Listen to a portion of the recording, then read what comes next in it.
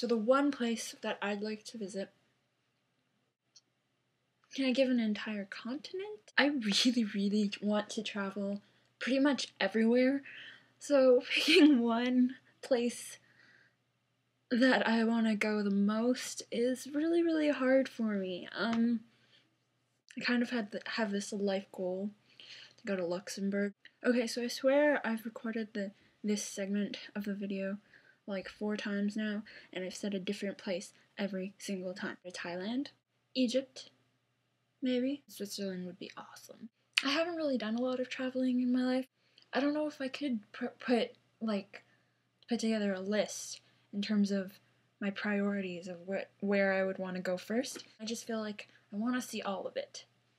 This summer's pretty big for me because it is the start of my whole traveling life, I guess. I'm leaving for a trip to Hong Kong this coming Friday, and I will be there for 2 weeks. I come back just in time for summer school, so that's nice.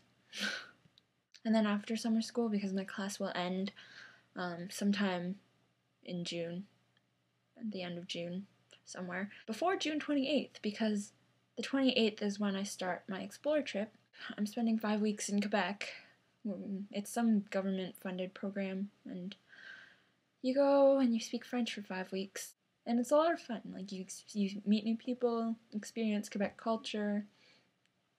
Yeah. So, really excited for that.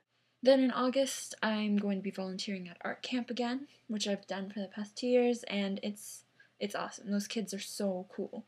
And yeah, busy summer, which is just the way I like them. I don't like sitting at home watching TV, playing Pokemon. I know it sounds wonderful.